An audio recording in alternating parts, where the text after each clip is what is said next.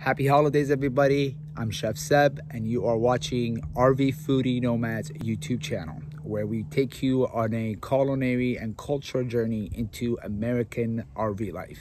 In today's episode, I'm going to show you guys how to make campfire cornbread from scratch. So stay tuned as I will show you step by step how to make this wonderful recipe.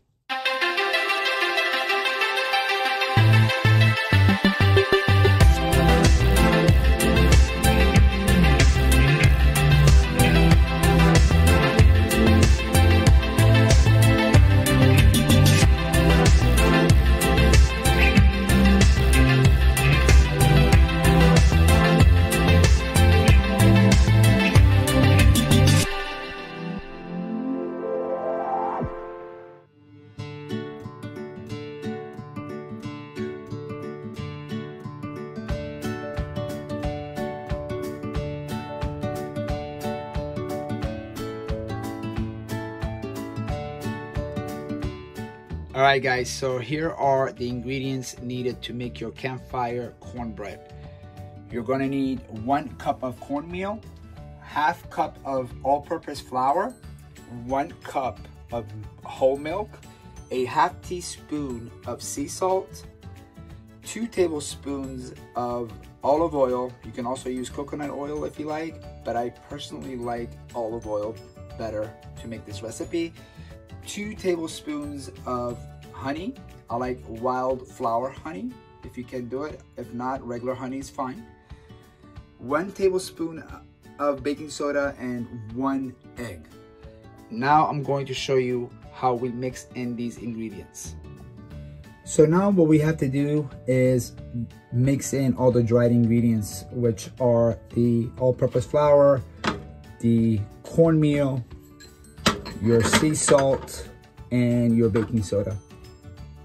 Okay. Once you have all your dry ingredients in the mixing bowl, just make sure with a fork you mix it enough where all the ingredients are incorporated. This is a very critical step of the recipe, so just make sure you do this accurately, please. Once you have all your dried ingredients mixed, we're gonna go ahead and add the liquid ingredients into the mix and mix them again just to make sure that all the ingredients are well incorporated. So we're going to start off with the milk. Go ahead and add the egg, and then the oil, and lastly 2 tablespoons of the wildflower honey. And again, you guys don't have to use wildflower honey. You can use just the regular honey if you want. But I just think the wildflower honey gives it a nice flavor.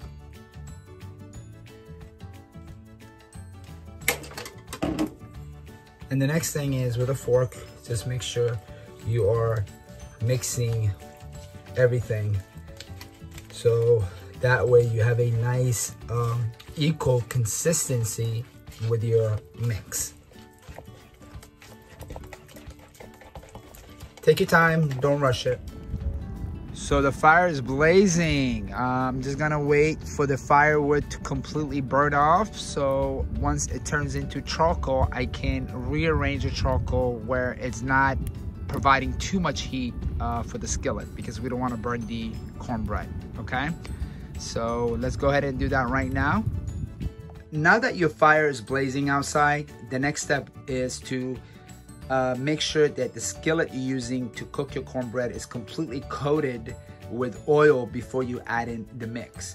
This is a critical part of the process, because if you don't do this right and you don't distribute the oil evenly in the pan, what's gonna happen is you're going to have these small pockets of burnt cornbread, or you will have the bottom completely burnt, and then in the center is going to be raw and kind of mushy. We don't want that. And the way to avoid that is, 1, to have a evenly distributed oil in your pan, and 2, make sure that your heat of your campfire is not too high. We want the heat to be at medium low. The next step is to add the cornmeal mix to your skillet and then cover it up with aluminum foil and we have to make sure that it's completely covered with the foil. Otherwise, the steam is not going to be contained in the skillet to cook the cornmeal mix, which is another important part of this process. So we're going to go ahead and add the mix.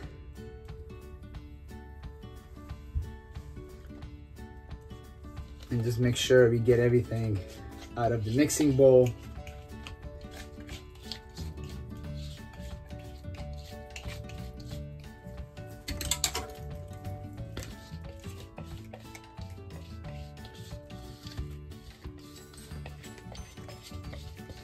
And then once you have all the cornmeal mix inside your pan, just kind of like make sure it's in there evenly, okay?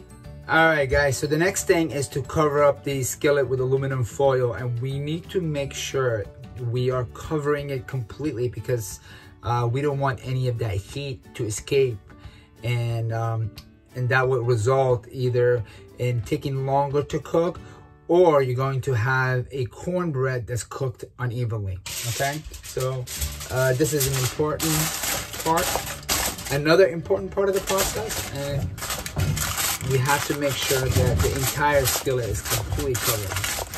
All right, guys, so now we're gonna go ahead and place this on top of the fire outside. All right, guys, so the skillet is on top of the fire, and as you can see, there is a good amount of space between the fire and the skillet, which will result in making sure that we don't burn the cornbread. Also, make sure you guys are using a mitt to place the skillet and also to remove it from the fire, because we don't want you to burn yourself, okay? This thing is pretty hot. Let us sit here for about 15 minutes and then come back and let's check on it. It's been 15 minutes, so it's time to remove the skillet from the fire. And after we move it, we have to let it sit for 5 minutes covered. Okay, guys, so let's go ahead and do that.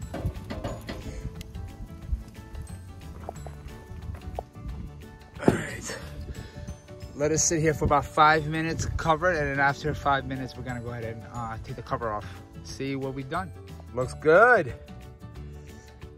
Wow, awesome. If you want to continue watching our journey, don't forget to hit the subscribe button. Also, follow us on all of our social media platforms such as Facebook, Twitter, and Instagram.